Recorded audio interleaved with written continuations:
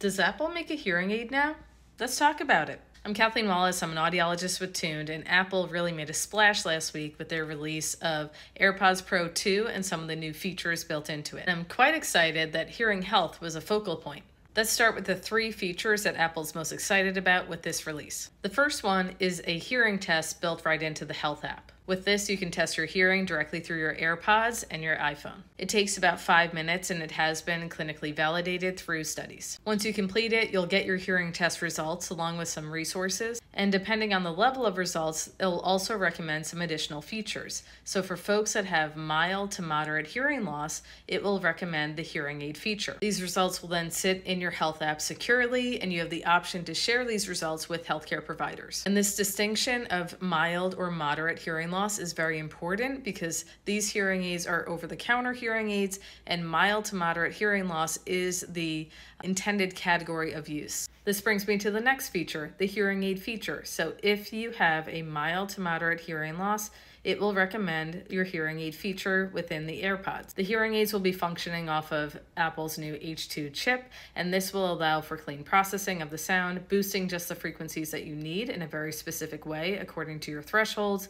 and you'll be able to fine-tune and balance and really adjust the sound quality to your liking. Now, if you're an experienced Apple user or perhaps a savvy person with hearing loss, you might be aware that these features, some of them have been enabled for quite some time now. The biggest difference is that they are now streamlined.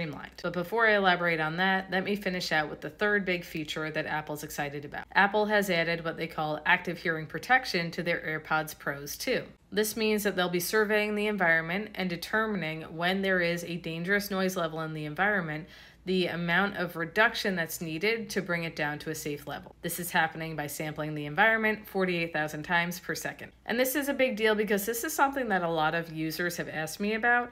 Can you use your AirPods as hearing protection like at a concert? And now the answer is yes.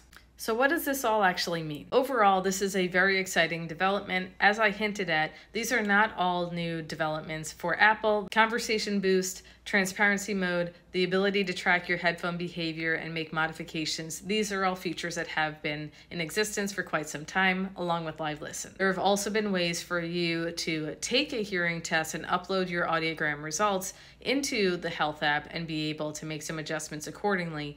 But this is new, where it's now streamlined, built into Apple, and there's going to be some software elements along with it, I'm sure, that will shape the way the sound is actually processed. So we have a new integrated hearing test, we have a new chip, we have new features, and the hearing protection aspect is certainly new. All in all, this is very exciting from a hearing health perspective because we have perhaps the biggest company in the world talking about your hearing and making hearing accessible and front of mind for a lot of people. It's important to understand just how inaccessible hearing healthcare is for a lot of people and how big of a deal it is to have access to a hearing test right in your pocket. And if we can get AirPods to function well as hearing aids, that will be an absolute game changer. I also love the emphasis on hearing protection and making sure people understand the dangers of noise levels and that sometimes it can sneak up on us. There are a lot of environments that we don't think are super noisy, but they absolutely are. This will certainly help with awareness. Now, a couple of things that I'm curious we will get out of this. The first is the amount of data we will get from millions of people taking a hearing test. We're going to get population data that is going to be fascinating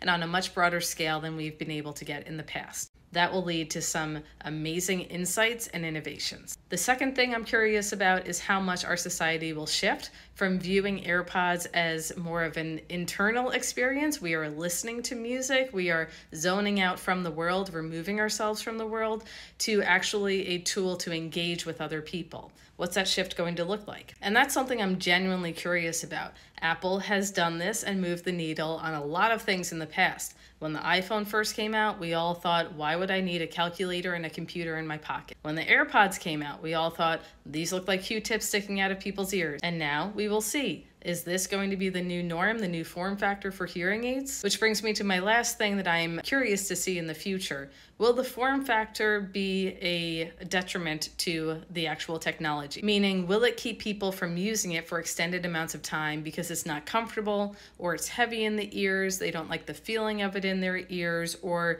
potentially battery life issues? Again, jury's out on this one. And now let's shift on to my biggest point.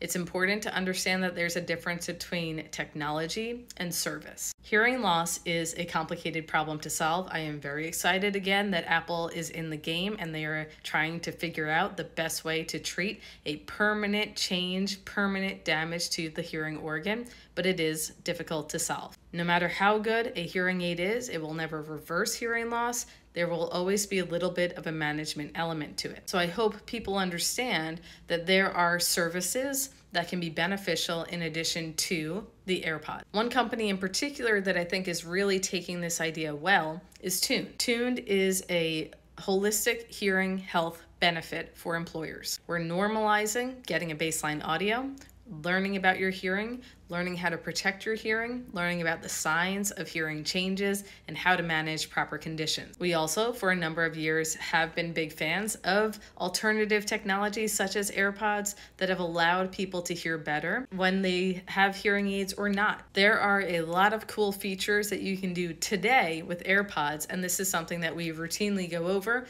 in our Tuned consultation. And the reality is there is a whole spectrum of hearing solutions for folks. And this is not just the black and white full-fledged prescription hearing aid or nothing.